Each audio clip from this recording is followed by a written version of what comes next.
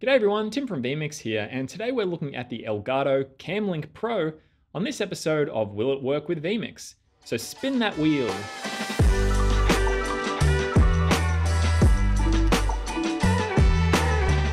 So let's get to it.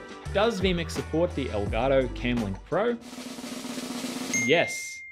The Elgato CamLink Pro is a PCI Express capture card that allows you to connect 4 HDMI video signals to use in your vMix production.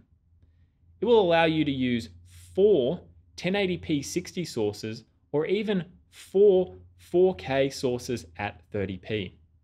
You might be thinking, hey Tim, hasn't this card been out for ages? Why are you talking about it now? Well, quite frankly, there hasn't been any stock in Australia at all. So now that we've acquired one, we're able to make this video to let you know that it's going to work with vMix. Now we make these videos as a reminder for everyone to check out our supported hardware page on vmix.com. This is the equipment that we've extensively tested and we support. So if you are in the market for more equipment for your live video production, like this capture card, PTZ camera, controller, laptop, or computer, then it's the place to go.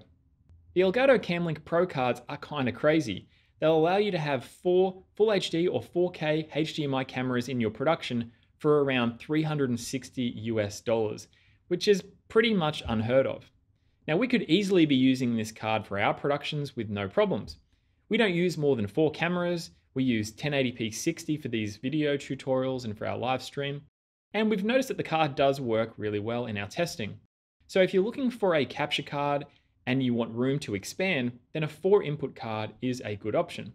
Like I've said in many of our other videos, you never have clients to ask for less cameras. It's always give me more cameras. Now, if you're in the market for a PCI Express capture card, then at $360-ish, this card provides fantastic value.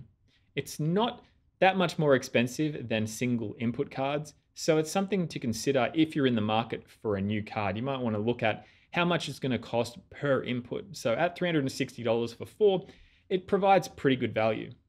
Now the closest other option is probably the Blackmagic Design Quad HDMI recorder, which is a couple of $100 more expensive. However, you do get 4K 60 as an option on that card.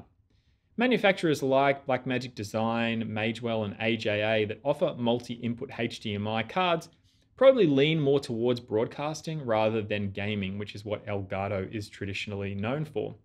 So with any kind of capture hardware, there are plenty of reviews and comparisons and opinions on the internet that might persuade you one way or another over different brands. However, with testing this card, especially doing this tutorial at 1080-60, we haven't had any problems with it, which leads me to the next part. It's not a will it work with the vMix video without actually using the product. That's right. So we've gone ahead and removed our usual Blackmagic card from the computer over here and installed the CamLink Pro. So for the tutorial today, I do have my Ursa Mini Gen 2, which I usually use. This is an SDI camera, so I do have a decimator converter converting it to HDMI for the card.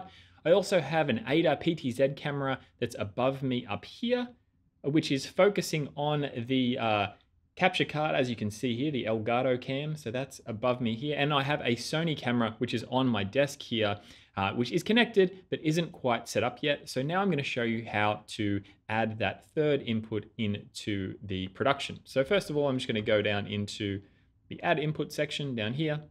And then I'm going to go up to camera.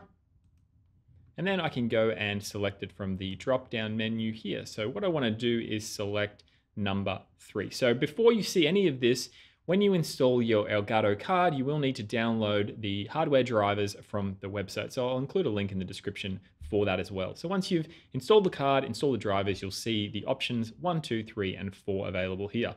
So I'm going to select HDMI 3 because that's where my camera is connected to.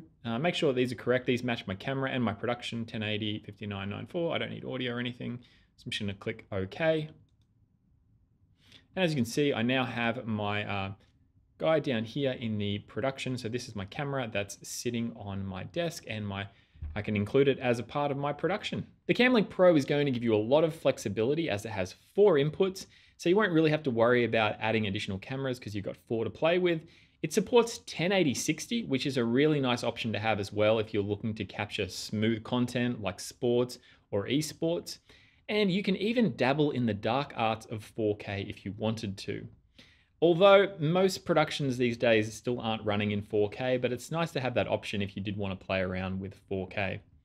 Now, as Elgato is stocked in a lot of big box retailers and places like Amazon, you can easily pick them up and buy them. Now, to be honest, I'm pretty surprised that we've reached a place where you can get a pretty high quality 4-input capture card at this price point and have it delivered in a couple of days, or even walk into a shop and buy one.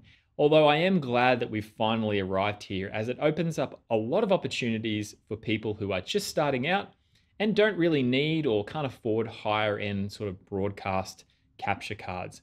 And because most prosumer or new people that are starting out with live streaming have HDMI cameras, it's really good to actually have some multi-input HDMI cards on the market. Now, there was a time not that long ago that you couldn't even get multi-input HDMI cards at all. So it's really awesome that everybody finally has access to a card that they can use in their production. So this card does require 4 dedicated PCI Express lanes to run properly, so you'll need to make sure that your motherboard has support for that. Now, I do talk about PCI Express a lot on here, but you need to make sure you have 4 dedicated lanes. Most motherboards will probably have a by 4 PCI Express slot on it, or maybe 2 of them, but these are often shared with peripherals and USB, so you need to make sure you have 4 dedicated lanes that you can use for this card. As the card was created by Elgato, it fits within their Elgato ecosystem. So there are a number of features like Stream Deck control to the card directly and multi-view presets, so you can do production on the card and that sort of thing. But these aren't really applicable to vMix. Again, you can check out their website to see all of the different features that they offer. If you have found a way to use these kind of things in vMix, that's cool. Feel free to drop us a comment as well in the video. So I'll link the card in the description if you want to know all the ins and outs and that sort of thing. It is not the CamLink, so there's a difference. There's a CamLink and now there's a CamLink Pro. So the CamLink's a USB device. This one's PCI Express, so I just thought I would clear that up.